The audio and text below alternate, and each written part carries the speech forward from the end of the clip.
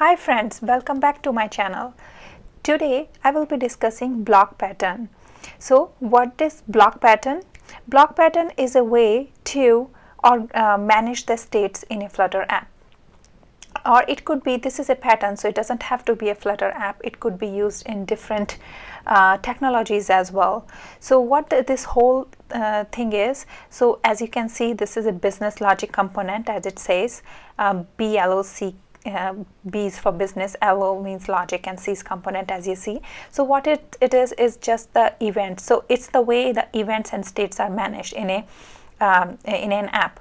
So what happens, like every interaction we do on a screen is called an event, and there is a logic that happens on those events. There is a business logic, or in case we want certain thing to happen on that given events, and there's a state, and our app end up in a particular state when we interact with it with an app. So what it is, it's like an event, the interactions we do with on the screen on a user interface, and depending on what interaction are we doing, what events we are sending, our app is in a particular state based on some logic. So that's what it is all about. So we have events and some logic. Based on that logic, we have some states. It's very simple pattern to understand. So what happens in this component in the middle? So we know we have events, we know there are states, but what happened in the middle?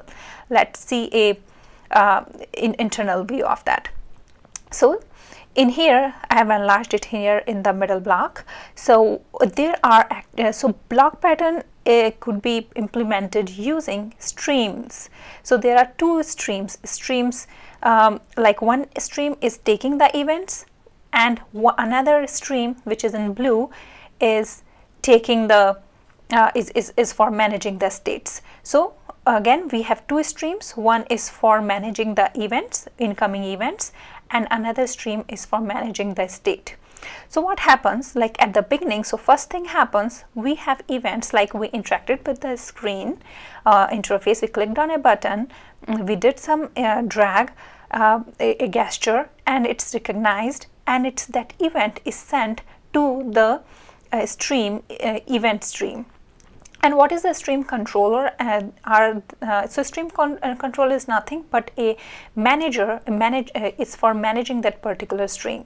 So for event stream is managed using a stream controller, and this is a blue. So that's what I put it. So stream controller is a class, and event I put it for identifying these two different controllers, stream controllers. So in the first event, in the first stream, the sync is the one how we put the something inside a stream, in an event in a stream, and the stream part of this is like which comes out of a stream, and this is a stream controller is the one which manages this whole mechanism. So when we interact with a screen, the event is being put into the sync. So that's what happened first. Now second thing is what happens, so whatever the stream controller takes the event using sync and now output it in a stream. So this is the second step, and what it's outputting outside is the event, what it's been receiving one by one. Now there is this logic, like a business logic here, so mapping events to states. So we give a set of rules, like what happens if a particular event happened, and it converts that event to a state, and so the state comes out for each event. And what happens, this state is being put in the sync of another stream using the stream controller for state, and it's been put in here, and then it's been delivered out to the interface in a stream as well. As number 5 it happens. So number 6 is the state is available for the app to render or rebuild that interface. So let's see how it happens in our default counter app. So this events, so right now this you might have seen this app a lot of time. I picked this app on purpose because it's simple, and everyone and it's a default app, and pretty much everyone have seen this app at one point or another. So what this app does is, when you click this counter, the plus, it actually changes this counter value here. So what's the interaction point here? Is interaction point is here is this plus button. So if I put this plus f baby floating action button, I'm sending my event to the my event stream, the sync of event stream right here. And so that's what happens with the interface interaction as far as the interaction with the screen the interface part is concerned. Now the internal things happen. So this event came that says, okay, increment my number by 1, and the state of this number was 0 before. I haven't shown that. I'm showing it like for I clicked it, and the output, the state of this number changed from 0 to 1. So in here, everything I'm doing here is an event, and whatever is coming here is a state. So a state here is just the integer, so I'm just calling the state of this screen is 1, or is the integer number. So we put this event here in the sync, and the stream sent it to the mapping based on some rules that we'll see in a bit what happens under the hood, and it converted into a state which is a 1 here, and it's sent to the sync for the state stream, and that stream delivered to the state, and it went back on rebuilding this little component right here to the new state, which is 1. So now let's see how these numbers, the number of the steps, are mapped in the code in the implementation. All right, we are here. So here I have a side-by-side comparison. I have the same image what we just saw, and here is the implementation of this Flutter app, which is a counter app. And so it's a very simple, just to go quickly over, this is the entry point and my app. So this is the app you get when you create a default app in Flutter. And the themes and is a stateful widget, so it has a stateless widget at the app level, and then has a stateful widget. And I will close this thing so that we can focus on the real thing, what's happening. So everything is happening in here in the my homepage state class right here. So the first thing what we do is, like, we have the okay, so right now the first thing is happening is I need to get the instance of this block right here, right? And the first thing is we are clicking on the floating action button, the increment counter. So we are sending an event to put my event of increment into the sync. So I have used counter event to represent that, which is just enum in this case. So it doesn't have to be enum, it could be a class for complex applications, but in here is just a increment event. That's why I'm just using increment as in enum. And for the state, I'm just using a counter because it's the state of the app is just integer, but again that could have been a counter state class as well to represent the counter. For example, like this, it could have been. So usually in the bigger apps, in the production app, we usually use a different state class, but in here it's just integer, so I'm just using the int for the state of my counter at a given point of time. All right, so going back to it, so number 1, what happens? Events are being added to the event controller sync right here. So before that happened, we set up our streams in our block. So this is our counter block, and as we said, this is a state. The initial state of the counter is 0, and we have 2 stream controllers. One is for event and one is for state. So this is for the state controller, which is taking the input as a integer. So state of this stream controller is int, that's what it is. And the sync, so this to represent this sync is a state sync, which is we can get on calling the dot sync on the state controller. So, and for the stream part of this is right here, that is a counter. Actually the state of this thing is a counter, and how we can get the stream is calling the dot stream on our state controller stream controller for the state. So this is how we set it up, the state stream. Now the event stream, sorry, my order is reversed in here, but it doesn't matter really. So as far as you keep them together and you understand, there are three parts of a stream, setting up a stream: the stream controller, a sync, and a stream. So in managing, some way to manage a stream, and sync part of it, and some way to give out to the external world out of this block. Okay, so the next is the stream controller for event, which is an event controller, stream controller, and what it's taking is, what type of events it will be taking is a counter event.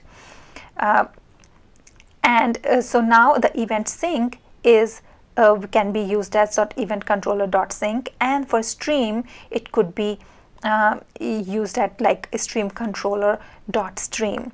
So this thing can be accessed using the stream controller .stream. So what happens like when we start the app, when we click the, so this is my Android app here, like when I click this button, what happens? So in the beginning with I put my events into the sync, right? So in here, in floating action button is the one which initiates the events being sent to the event sync. So I do it _bloc.event sync to access this part of it, and then add my increment counter, which is a counter event .increment to it. I say, okay, this is my event, so please go ahead and increase my counter by 1. That's what I'm sending my first increment counter. Now what happens? Now I need to have a stream, right? So in the counter block, what it does is it gets this controller .stream and listen to it for the events which are coming in, these are the event is coming in, and then what it does, it gets the stream and takes the event. So this yellow part event is this event here, right here, and it's being sent to mapping event to state. So here is literally a method, a private method we created, internal method, which starts with underscore. We don't have a private keyword here in Dart. So underscore map event to state right here, and my event is counter event is passed to this method, this little logic magic box right here. And what it does is, so when my event is an increment, I define the rule increment my state, the state of my counter will be +1. So increment my counter, and since my counter is a state of my event, so is a state of my interface once my button is clicked, so I increase the state. So in this case I just did counter ++, but in regular cases the state has to be created for that given event. And then once my state counter is available to me, like it right here, I'm in here in this state, I put this one in the sync of my states stream controller. So I get my state sync and I call .add and I put my state into this sync. So that's the step number 4. Now step number 5 is the stream which gives out the which gives access to the stream. So what is that one is right here. So this is the way to get access to my this external stream, the going out where streams, that's how the states are going out from that stream to the interface. Now the number 6, what happens is rebuilds the interface. So what happens is it goes back to our where my text where my this little counter is being updated. So where it's updated in my app right here. So I use something called stream builder to listen to this stream, because I cannot listen to it just like that. I have to have reference like where this is coming from. So we can use something called stream builder for listening to the streams and building the component inside later.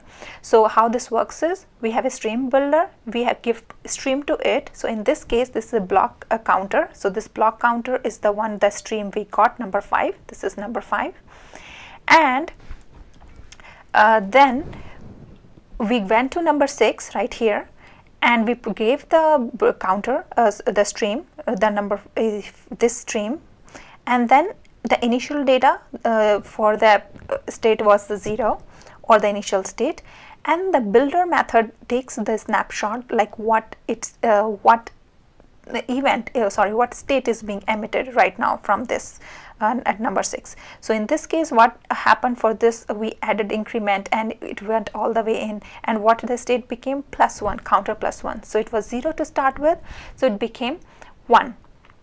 So this is my state, so this is what it becomes 1, and this is being reflected to my up here right now, it's 1. So now if you see again, what happens is like I'm pressing this one more button, so it takes the event increment, it went in here, and it incremented the counter, so right here. So again, I'm just reiterating what we just said, nothing new there.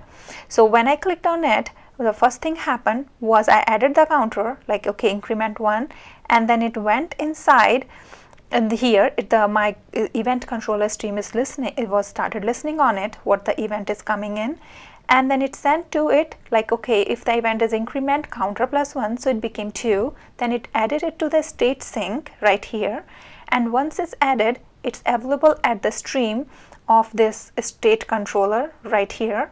And the last thing happened, it built this, it sent the data over to this component to rebuild itself, and so we wrap this text widget into the stream builder and got the stream state stream here using the BloC dot counter, and we updated the data. So that's how the BloC pattern works.